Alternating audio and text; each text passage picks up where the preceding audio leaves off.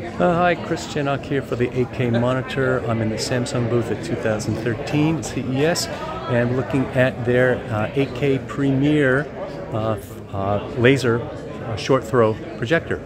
There are 8K projectors out there, of course, but this is the first ultra short throw version. Down here you may be able to see the unit. This is not going to be the final form factor here, but it does show you um, the rough size and scale of it. It's short, obviously a very short throw distance. This is based on a DLP chip. It's, I believe, a 4 shifter, so it shifts that 4K image 4 times to create 8K pixels on screen. It's very effective when you do this. You cannot see any artifacts from that pixel shifting technique, so that's really good.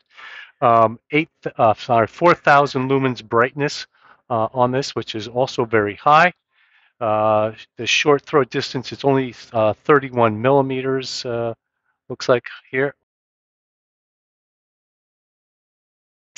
The audio system is also pretty impressive on this. It's got built-in 5.0.2 100-watt system, which includes 3 front-firing, 2 side-firing, and 2 up-firing speakers to support Atmos and their object tracking solution, their OTS.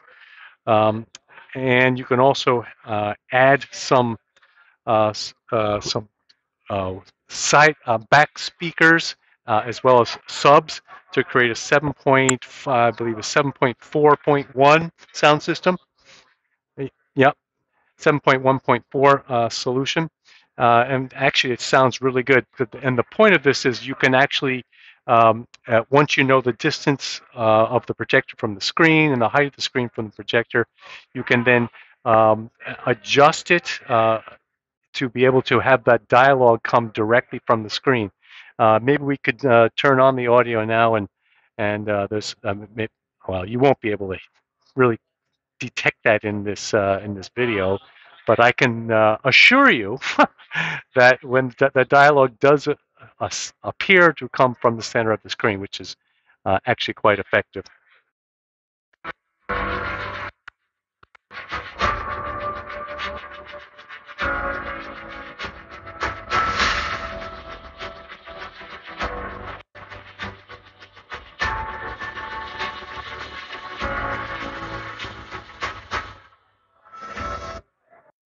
Great. A couple other features they have in this. It's going to have HDMI 2.1, but it's only 60 hertz support right now. So maybe that'll get better in the future. It does have the full TV OS in this, so it has Smart Hub and a gaming feature.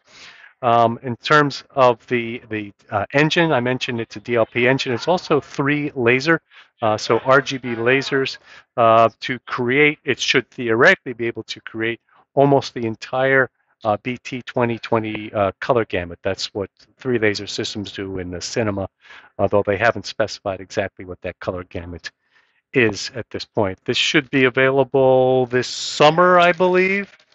Well, it's probably in the summer. Pricing has not been announced yet. I believe, however, it's going to be quite pricey, which may be an issue. So Chris Chinnock here for the 8K monitor.